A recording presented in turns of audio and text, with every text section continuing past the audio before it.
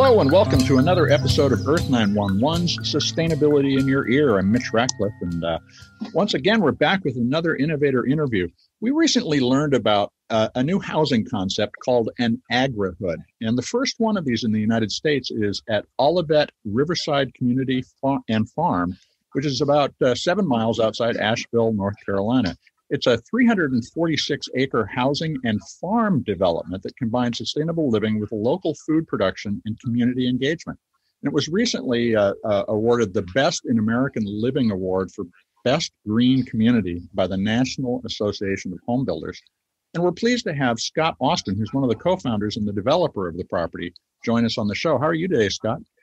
I'm doing fine. Thank you for having me. Well, hey, first, can you summarize what is an agrihood? What does that mean when you use that term? Sure.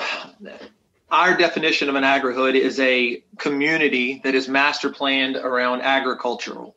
Now, whether that is a production farm for us for vegetables as well as edible landscaping throughout, with careful consideration done with house placement, allowing for wildlife corridors, backdoor trails throughout, limiting the need for vehicles on site, and being very careful with our plan on what we forest, what we don't deforest, and how we eliminate trees on site as careful as we can through master planning, as well as specific house seating and careful architectural review, not leaning towards cookie cutter type of review, but more or less making sure that folks are paying attention to where the house goes, not necessarily what that house looks like.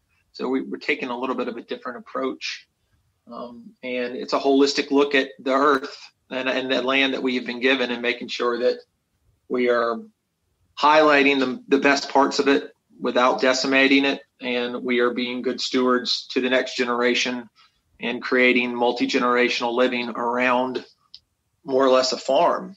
Mm-hmm. It harkens back to the way our grandparents grew up and their grandparents before them. And we have lost that sense of intergenerational living where grandma and grandpa either live with you or near you, and you take walks with them and they share their life experiences with you, and you grow your own food and you have localized food sourcing, and you're providing vegetables and community and support and just encouragement to those folks around you. And never has there ever been a more evident time of disconnection amongst individuals from their neighbors. And the old adage of do fences make good neighbors, I would say not in the slightest.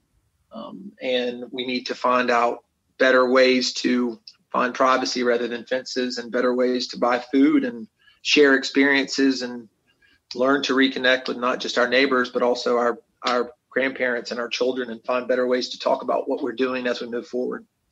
So that's our version of an agrihood. So a couple of interesting things. So you have a shared bike program, another way of reducing the load on the environment to help people get around. Roughly How many people live in the community, or could live in the community, I guess is the best way to put it? Well, we're master planned for roughly 378 dwellings. And that's a mixture of school and townhomes and single-family dwellings. When we first purchased the property, the idea was to keep everything on septic. The problem with septic is multiple-fold. Is you have to more or less come in and clear-cut an area in your backyard in order to get a septic area down. Mm-hmm. And now you've cut the trees down, you have less erosion control measures in place, you have more runoff. And particularly where we are located with a little over 1.5 miles of frontage on the French Broad River in Asheville, North Carolina. And we are bordered on one side by Lee Creek and the far side by Newfound. So we literally are on 3 sides with water. We are virtually a peninsula. And the idea of clear cutting and giving people septic, and then you have septic fails, you have runoff. Mm-hmm. So really the first thing we did was said, hey, the smart thing to do here would to be able to bring a municipality sewer here so we could eliminate the need to do that.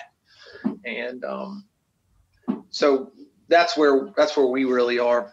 I kind of lost track of your question, to be perfectly honest with you, and I got off on a tirade. Yeah. But you're offering shared bike services. You've got some lending libraries. You have a plan to build a school which is designed to teach around integration with nature. So you're thinking holistically about creating an environment that is light on the land. The other element of this is the relationship with the farm itself. You use the phrase on your site of gardens over golf courses, which is, I love that idea because there are too many golf course homes in the world. But does that mean that you've sort of combined the notion of a community-supported agriculture program, or CSA, with a housing development? Yes. So right now we have enough production. So for those that don't know, CSA is community-supported agriculture, which is a way to front load the farm from operational costs. Mm-hmm. Your seeds, your farm management, your labor, the majority of your costs for a farm go into the front end of that. For us, it's deer fencing. It's making sure that we are practicing organic methods throughout every step of our farm, from the planting to cultivation to harvesting to literally getting it in folks' hands. And for us to use the farm as the water cooler of the community, if you will, of mm-hmm. that hub, that center, this is where people go to share stories. It's where they go to pick up their food and share recipes. It's where they meet their neighbors and they meet the kids of their neighbors. And it's our job to allow that center of our community to allow folks to engage with one another. It is an icebreaker and a giver to the community. And it's what we need to do is make sure we've got the right production in the right amounts that can support the community as we grow. Because a CSA for a farm our size, you asked the question, how many do we have now? I think we have 29 full-time houses today mm-hmm. with an average of 2.5 people living in those houses right now. And you've got another 26 homes that will be finished over the next 4 months and occupied. We've sold 69 as of today, and we are picking it apart in what we consider to be a Hamlet-style development, which again goes back to how they lived in Europe, how you would develop along a countryside and you wouldn't necessarily pick a spot and grow out and out and out and out. It's more like a stem of a rose where you've got a spine and then you have a petal to the right and a petal to the left and a petal to the left and a petal to the right. Mm-hmm. So you mentioned light on the land. You have a centralized community that is supported by agriculture, and you then have pockets of communities along your development that allow them to offer their own. So their gardens might be specialized, for instance. They might work a shared garden?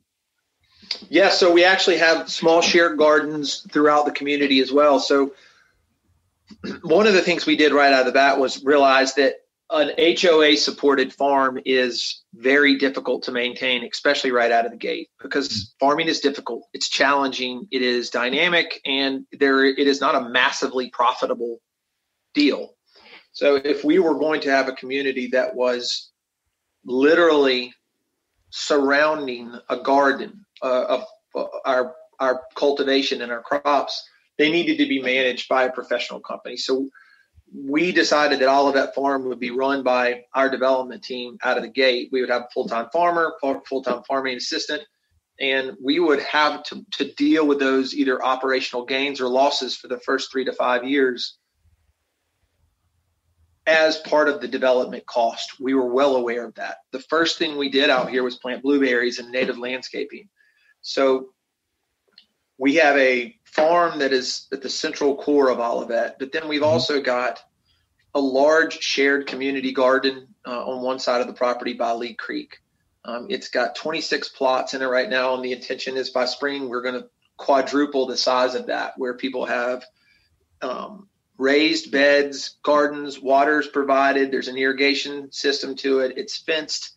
That is that area's gathering place. Mm-hmm. There's opportunities for volunteering on the farm and community farm projects at the center, but then there's also opportunities for their own farming to handle what they want to do on their own.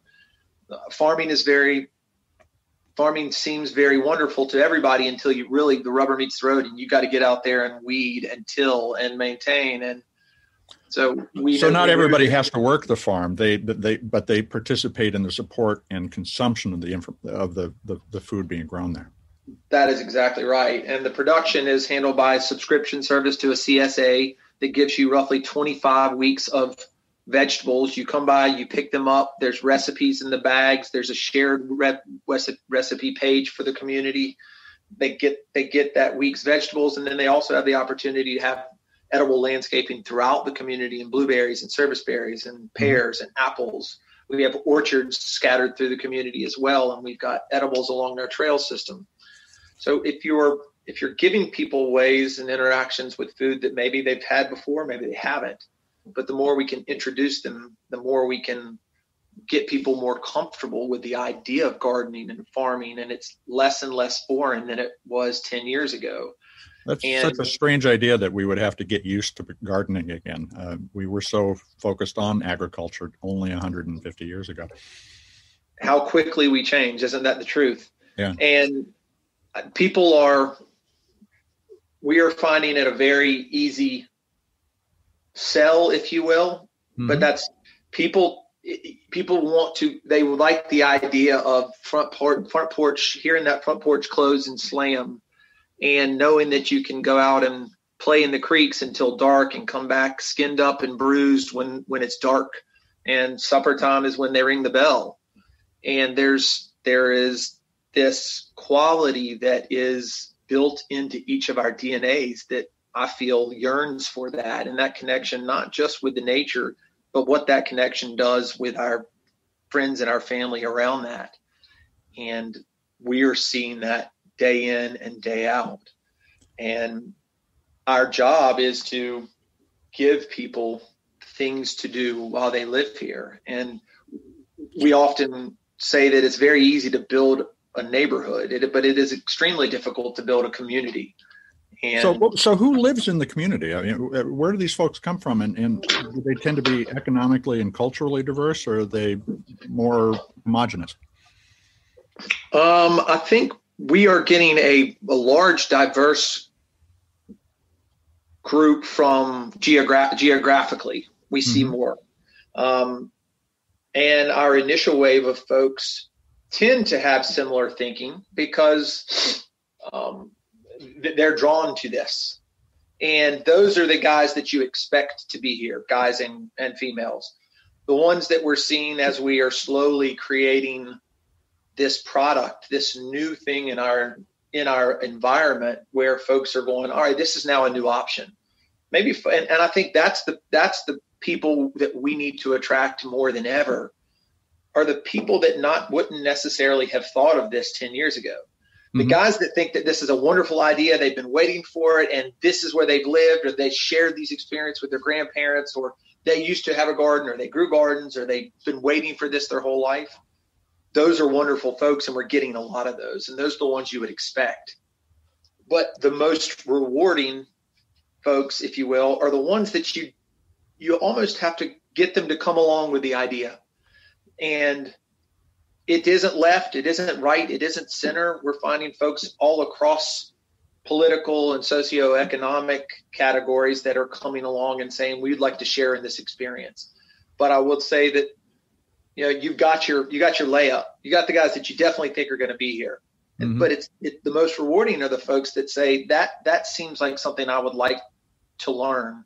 I would like to let my children experience that, because I really didn't. I'm a generation removed from it, and we're lacking in that connectivity.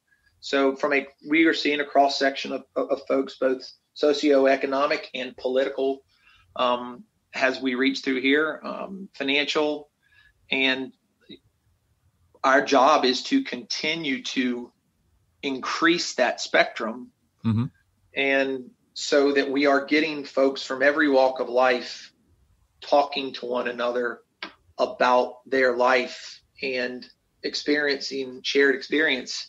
That's the way that we're going to get this planet talking to one another, is the next generation and making it normal. So one of the things we're seeing in the wake of the pandemic is that a lot of city dwellers are looking to move out into the edges of the city space.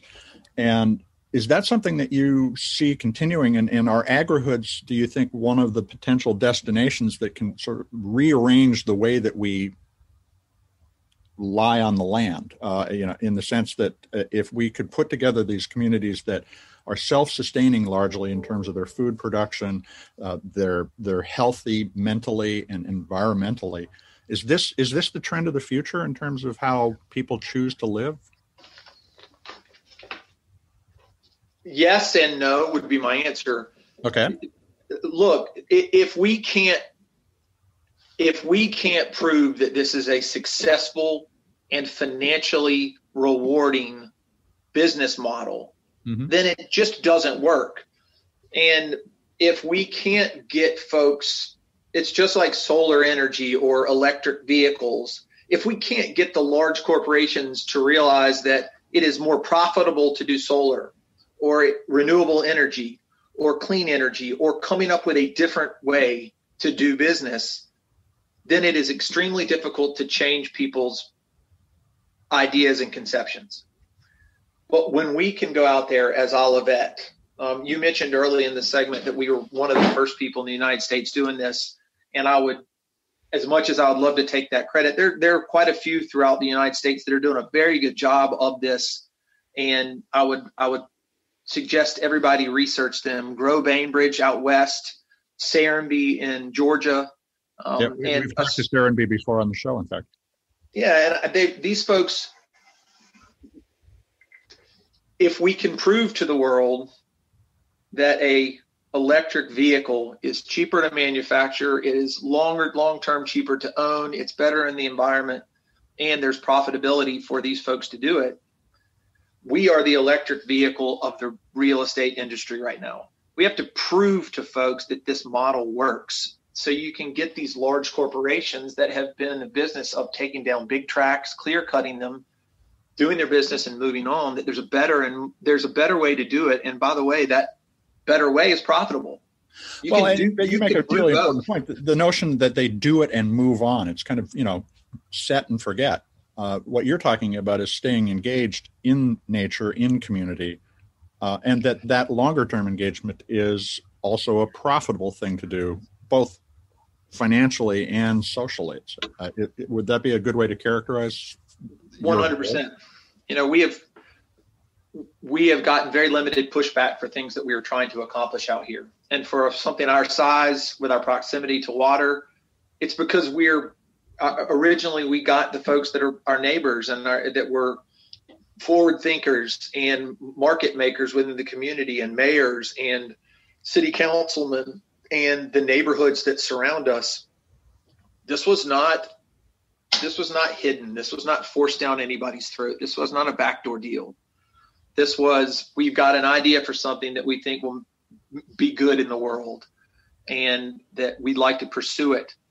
And this is our idea. And we had a charrette, just a glorified way of a big 2-day brainstorming session on what we intend to do, and offering folks somewhat of a crayon in that process that didn't have any vested risk in the project, but certainly were folks in the community that were going to be affected by what we did. Now, like what kind of role participants in the community you're talking about? Your direct neighbors? Did they get a say over some of how the interface between Olivette and their community is? Yeah, to a certain extent. And I think certain folks would argue they didn't get enough, and certain would say that they got more than they ever expected. But our job, when you put together a round table of folks, and I want to say this was October 14th was when we bought this in 2014. Then by, I think, January, we were holding the charrette. And the idea was we had everybody from the folks that are in charge of keeping the French Broad River clean were involved, to the council members within the town of Woodfin, where our property is, to certain neighborhoods that are surrounding us, artist folks in Asheville, what we could do to potentially bring an artist piece to this. So we try to offer folks somewhat of input, and where we could incorporate those things, it only made sense because these are the guys that are going to be helping us along the way, that we're going to be bringing the artist community, and whether we bring a small restaurant and more of a center city area that's got more heat, more folks right there. We want to make sure that when we go to this, that our master plan was something for everybody, and that you don't have this sense of these guys came in here and they're doing this and we didn't know anything about it. And so I would be the first to say that sometimes you have to do what's best for everybody versus individual, but those were the decisions we had to make. Mm-hmm. But I think if you were to look at how we went about developing all of that, it was strategic, and it was with community and the leaders of the area, trying to give them a say in what we were doing. So we weren't fighting an uphill battle, firstly, but also it just makes for a better project. Some certain times there's a bit of, you're very myopic when you get into an idea and you've got an idea what you want to do.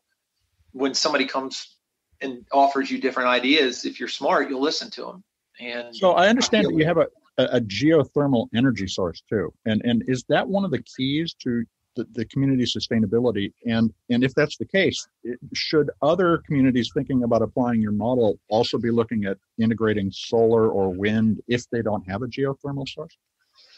Absolutely. And from a geothermal perspective, the way that houses are built at Olivet, and there was LEED and green and Energy Star and certain classifications and awards that folks could get for building in specific ways. And we looked at it and said, all right, there were certain things from each one of these categories that made sense. Mm-hmm. But we often found that everything from any category didn't make sense all the time. So we often found that in order for folks to get LEED certified or green certified, or adding, obviously Energy Star is, I wouldn't call it passe, but it's almost just a natural thing. It's well established. Very much so. But we said, this doesn't make sense. Guys are paying money to get this certification when it's great, but they had to do 10 things that didn't make sense to get there. So we looked at it and said, home energy rating system, which is a blow door. It makes sure that your building is built tight. You've got a great envelope. It is circulating air properly. You're turning over that air enough times throughout the day to allow for a good quality of airspace inside. You are energy efficient across the board, and you're using different areas in which to get that HERS score down below 55. And we are seeing that the appraisals are now starting to follow suit with what we think is the right way forward, which is a designation on the uniformed appraisal report that says, what does this house rate from an energy perspective? Mm-hmm. And that's thermal gain and loss and your tightness and how much energy you're using to heat that space and how long it's taking and how quickly you're doing and how much effective you are using what you've been given. And for us, it is solar. We're making sure things that are, if this person doesn't feel like he's going to do solar yet, making sure it gets pre-wired well, and not that it's difficult to do after the fact. Making sure that the geothermal is a requirement within Olivet, that you may not have anything but geothermal right now. Okay. You were required to heat and cool your house using geothermal because you are taking the delta between your ambient temperature and what you are running. We'll call it 72 degrees is very nominal. You're having to go, if you're trying to go from 62 to 72, that's 10 degrees. If you're trying to go from 82 to 72, it's 10 degrees. It doesn't cost much. There isn't a lot of energy required to create that. Whereas traditional, you're having to take outside air temperatures that could be in the 30s, 20s, 15s and trying to get them up to 72. Obviously, the amount of energy that it takes to make that delta jump is different than ambient temperature to that. So we saw a very smart way to get that HERS score down immediately. And that was by forcing that to be something that you did here at Olivet. If you don't like it, if it isn't something that you think would make sense for yourself, there are lots of other places in the world you can live. Right. And we will not be the best fit for everybody. and we realize that. But we sure are trying to do our best for the folks that do want to live here. How can people find out more about living at Olivette? Well, you can certainly find us on the web at www.olivette-riverside-community.com, and that's OLIVETTENC.com. We are giving tours to folks and practicing very careful social distancing, cleaning policies. We'd love to have you out. We have limited the amount of activities that we're doing as a community based on Governor Cooper's recommendations and now the new administration's recommendations. And you can reach us. We've got contact information, and we would love to just share with anybody what we're doing, how we're doing it. The other thing we're trying to accomplish is we are more of an open source type of development. And what we mean by that is I would love to pick the brain of folks that have gone before us and to learn, hey, what did you do well? What did you do poorly? What mistakes did you make you wouldn't make again? And if we can offer what I will call sage advice, if that's what it is, maybe it's just, hey, don't be as dumb as we were on the front side. Scott Austion, co-founder of Olivette.